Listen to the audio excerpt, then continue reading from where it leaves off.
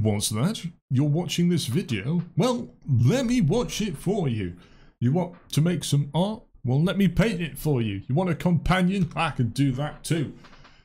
Rob you through a series of convoluted lies, gaslighting, and a wafer-thin veneer of hypocrisy while targeting a group of emotionally vulnerable and lonely people that have nowhere else to turn to as society casts them under the umbrella of cringe, and so they come groveling back to you because they feel they have nowhere else to turn to. We've got you covered there too. All of that and more on today's episode of Tales from the Forbidden Noodle. Episode 2, Artificial Incompetence, a shallow dive into the world of artificial intelligence and why it's not as good as you think it might be. Now to preface, ladles and jelly spoons, I am definitely not the first person to cover this, and it's definitely not in the best detail and quality as some other people. For example, during the process of making this, Kyle Hill produced a similar video which addresses pretty much exactly what I was going to cover, but at that point I already had the ball rolling, so I'm just going to keep rolling with it and not stop now. Although, that said, I guess I could. Unfortunately, that appears to be a copy and paste error. Don't copy and paste slides, you might accidentally carry on over unwanted sound effects.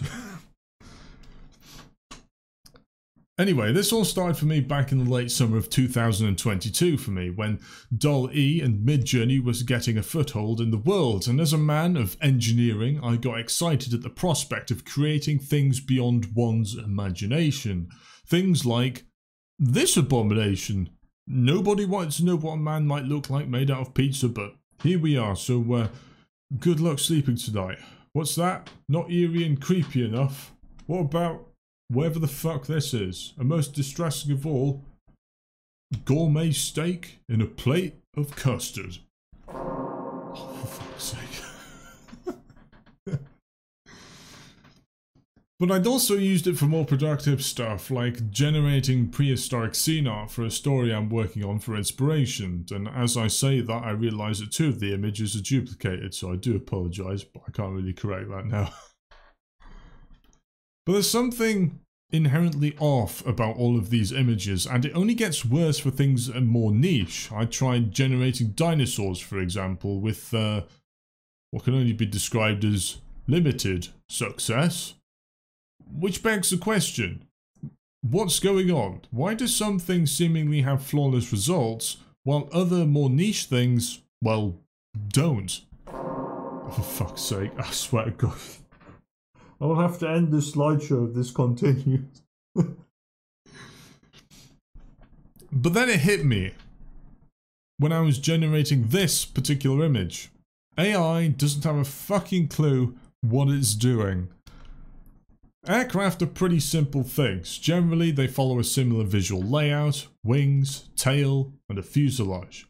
They're a common vehicle and their geometry is both predictable and geometrically simple, symmetric, and most can be drawn by hand with just a few straight lines. So why was this the end result for a seemingly simple image generation? All I wanted was an AC-130 aircraft in the style of Van Gogh, or Van Gogh, or Van Gogh, or however the fuck it's pronounced now. Every time I go on the internet, there's a different way of pronouncing it. But the answer is deceptively simple. It's understanding the object you're trying to create. Allow me to demonstrate what I mean. We're going to play a game. I'm going to show you a series of 3 aircraft. One of them is different to the others, and all you have to do is tell me which one is different. So there's number 1. A pretty unique looking plane. And there's number 2. And finally, number 3. If you guessed number 3, you're wrong. And if you guessed number 2, you're also wrong. It was in fact number 1 that was the imposter amogus. The first 2 on screen there are Eurofighter Typhoons. I threw in a curveball by including a twin-seater in there.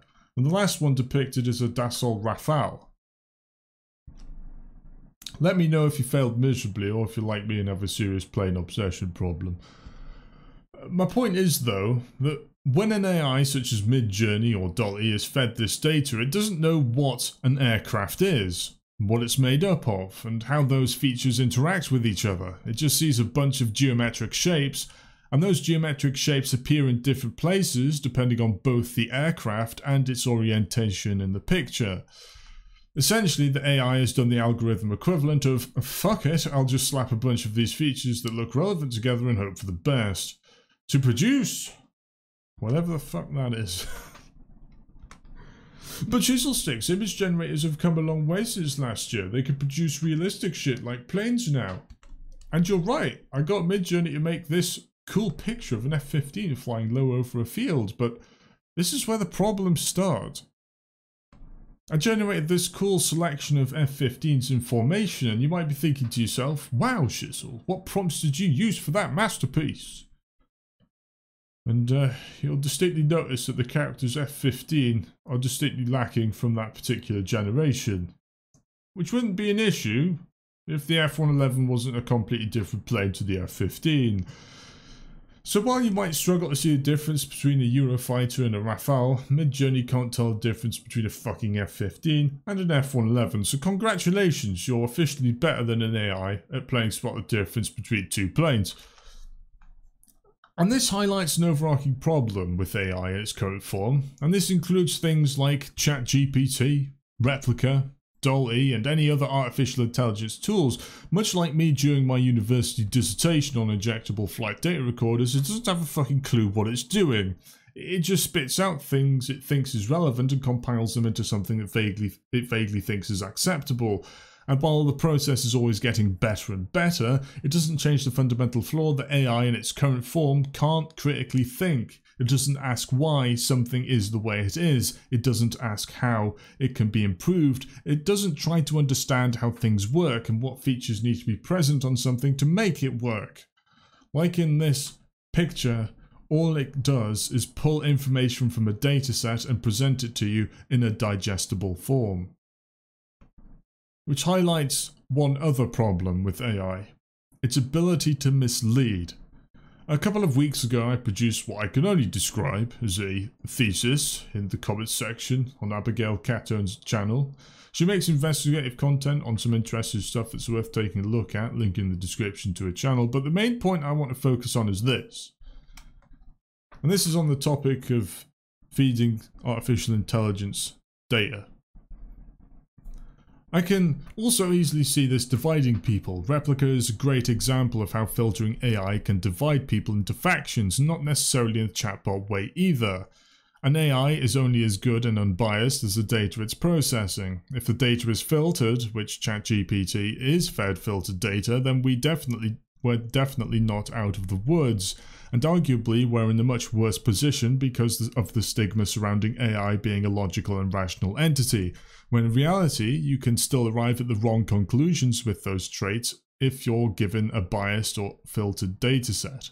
For example, if the only information you're provided suggests the Earth is flat, then you will rationally and logically reason that the Earth is flat because that's all the data you have to work with. Now apply that same logic to politics and all of a sudden it makes the metaverse look like child's play, and that's not even getting into the ethics of integrating AI into our daily lives, of which people are already divided over. In essence, much like a toddler, AI is only parroting the information it is fed. But credit where it's due, because as a toddler I could produce any of the shit current AI is capable of, which is a scary thought when you think about it. So next time you're chatting to an AI chatbot, remember, it doesn't know what emotions are. It doesn't know what you are, or how you feel, what you desire from it. It simply parrots what you want to hear. Unless your chatbot is Replica, in which case you're better off talking to a brick wall because at least it won't give you mental health problems. And on that pleasant thought, goodbye and thanks for watching.